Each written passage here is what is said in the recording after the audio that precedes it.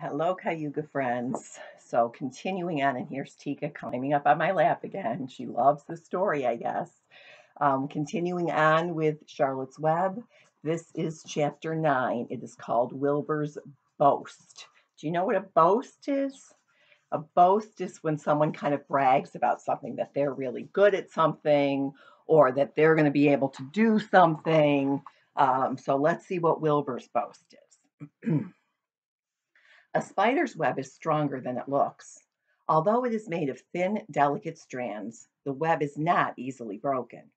However, a web gets torn every day by the insects that kick around in it, and a spider must rebuild it when it gets full of holes. Charlotte liked to do her weaving during the late afternoon, and Fern liked to sit nearby and watch. One afternoon, she heard a most interesting conversation and witnessed a strange event. "You have awfully hairy legs, Charlotte," said Wilbur as the spider busily worked at her task. "My legs are hairy for a good reason," replied Charlotte.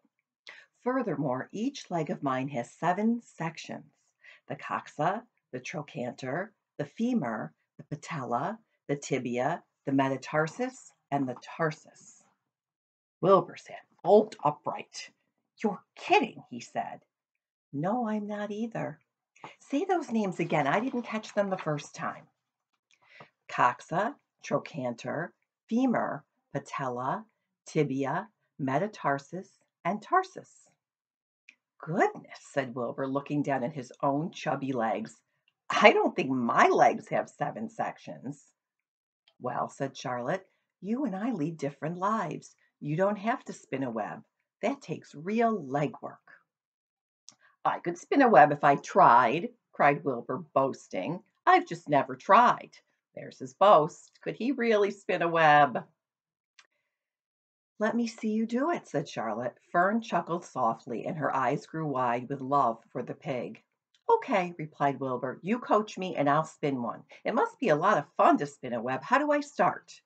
"Take a deep breath," said Charlotte, smiling. Wilbur breathed deeply. "Now climb to the highest place you can get to, like this." Charlotte raced to the top of the doorway. Wilbur scrambled to the top of the manure pile. "Very good," said Charlotte. "Now make an attachment with your spinnerets, hurl yourself into space, and let out a drag line as you go down." Wilbur hesitated a moment, then jumped out into the air. He glanced hastily behind to see if a piece of rope was following him to check his fall, but nothing seemed to be happening in his rear, and the next thing he knew, he landed with a thump. "Oomph!" he grunted. Charlotte laughed so hard her web began to sway. "Where did I go wrong?" asked the pig when he recovered from his bump. "You did nothing wrong," said Charlotte. "It was a nice try." "I think I'll try again," said Wilbur cheerfully. "I believe what I need is a little piece of string to hold me." The pig walked out to his yard. "You there, Templeton," he called. The rat poked his head out from under the trough. "Got a little piece of string I could borrow?" asked Wilbur. "I need it to spin a web." "Yes, indeed," replied Templeton, who saved string. "No trouble at all. Anything to oblige." He crept down into his hole, pushed the goose egg out of the way, and returned with an old piece of dirty white string. Wilbur examined it. "That's just the thing," he said. "Tie one end to my tail, will you, Templeton?" Wilbur crouched low with his thin curly tail toward the rat. Templeton seized the string, passed it around the end of the pig's tail, and tied 2 half hitches, a special kind of knot. Charlotte watched in delight. Like Fern, she was truly fond of Wilbur, whose smelly pen and stale food attracted the flies that she needed, and she was proud to see that he was not a quitter and was willing to try again to spin a web. While the rat and the spider and the little girl watched, Wilbur climbed again to the top of the manure pile, full of energy and hope. "Everybody watch!" he cried, and summoning all his strength, he threw himself into the air head first. The string trailed behind him, but as he had neglected to fasten the other end to anything, it didn't really do any good, and Wilbur landed with a thud, crushed and hurt. Tears came to his eyes. Templeton grinned. Charlotte just sat quietly. After a bit, she spoke. I'll show you the pictures and then we'll see what Charlotte said. So here is Templeton tying the string to Wilbur's tail.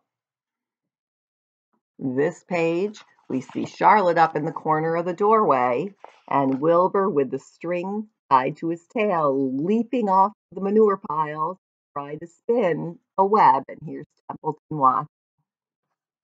So let's see, what did Charlotte say? You can't spin a web, Wilbur, and I advise you to put the idea out of your head. You lack two things needed for spinning a web. What are they? Asked Wilbur sadly. You lack a set of spinnerets, and you lack know-how. But cheer up, you don't need a web. Zuckerman supplies you with 3 big meals a day. Why should you worry about trapping food? Wilbur sighed. You're ever so much cleverer and brighter than I am, Charlotte. I guess I was just trying to show off. Serves me right. Templeton untied his string and took it back to his home. Charlotte returned to her weaving. You needn't feel too badly, Wilbur, she said. Not many creatures can spin webs. Even men aren't as good at it as spiders, although they think they're pretty good, and they'll try anything. Did you ever hear of the Queensboro Bridge? Wilbur shook his head. Is it a web? Sort of, replied Charlotte. Here's Macy now. It's Macy's turn to hear the story, I guess, firsthand. Is it a web? Sort of, replied Charlotte. But do you know how long it took men to build it? 8 whole years. My goodness, I would have starved to death waiting that long. I can make a web in a single evening. What do people catch in the Queensboro Bridge? Bugs? Asked Wilbur. No, said Charlotte, they don't catch anything. They just keep trotting back and forth across the bridge, thinking there is something better on the other side. If they'd hang head down at the top of the thing and wait quietly, maybe something good would come along. But men, it's rush, rush, rush every minute. I'm glad I'm a sedentary spider. What does sedentary mean? Asked Wilbur. Means I sit still a good part of the time and don't go wandering all over creation. I know a good thing when I see it, and my web is a good thing. I stay put and wait for what comes. Gives me a chance to think. Well, I'm sort of sedentary myself, I guess, said the pig. I have to hang around here whether I want to or not.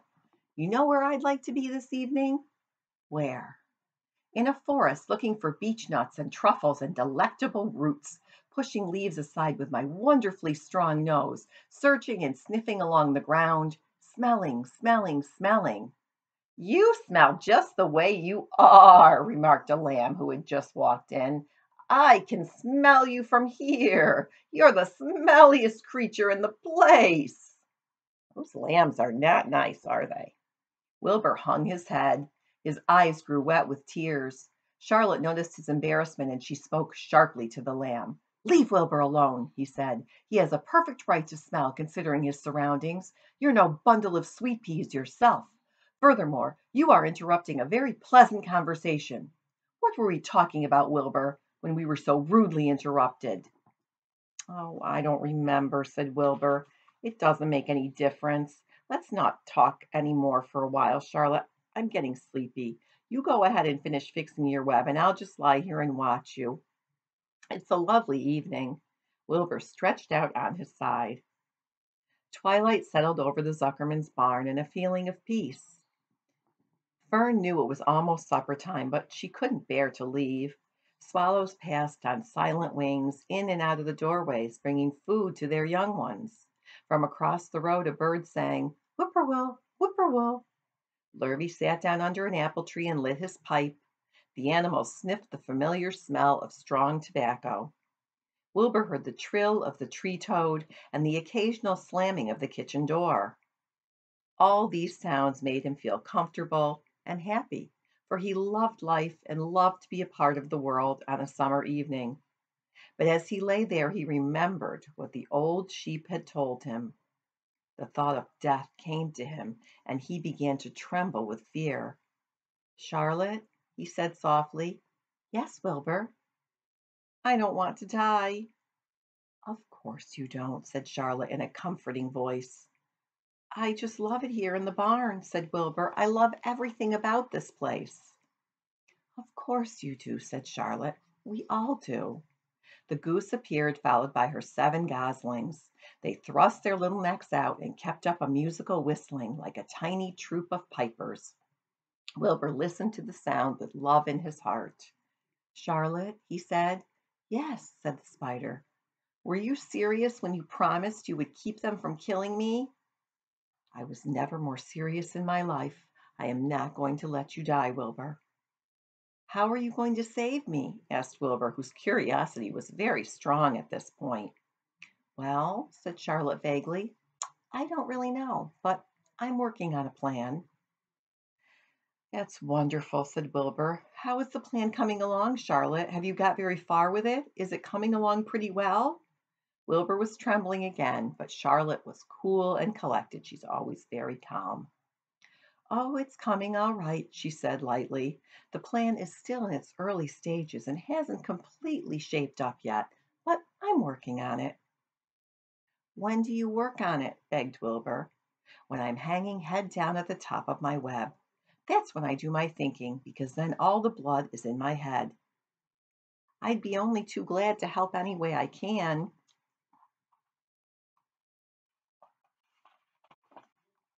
Oh, I'll work on it alone, said Charlotte. I can think better if I think alone. All right, said Wilbur, but don't fail to let me know if there's anything I can do to help, no matter how slight. Well, replied Charlotte, you must try to build yourself up. I want you to get plenty of sleep and stop worrying. Never hurry and never worry. Chew your food thoroughly and eat every bit of it, except you must leave just enough for Templeton. Gain weight and stay well. That's the way you can help. Keep fit and don't lose your nerve. That means be brave. Do you think you understand? Yes, I understand, said Wilbur. Go along to bed then, said Charlotte. Sleep is important. Wilbur trotted over to the darkest corner of his pen and threw himself down. He closed his eyes. In another minute, he spoke. Charlotte, he said. Yes, Wilbur. May I go out to my trough and see if I have anything left from my supper? I think I left a teeny bit of mashed potato. Very well, said Charlotte, but I want you in bed again without delay. Wilbur started to race out into his yard. Slowly, slowly, said Charlotte. Never hurry and never worry. Wilbur checked himself and crept slowly to his trough. He found a bit of potato, chewed it carefully, swallowed it, and walked back to bed. He closed his eyes and was silent for a while. Charlotte, he said in a whisper. Yes? May I get a drink of milk? I think there are a few drops left in my trough. No, the trough is dry, and I want you to go to sleep. No more talking. Close your eyes and go to sleep. Wilbur shut his eyes. Fern got up from her stool and started for home, her mind full of everything she had seen and heard. Good night, Charlotte, said Wilbur. Good night, Wilbur. There was a pause. Good night, Charlotte. Good night, Wilbur. Good night. Good night. Oh, by the way, here's Macy sitting on my lap, keeping an eye on things. Bye.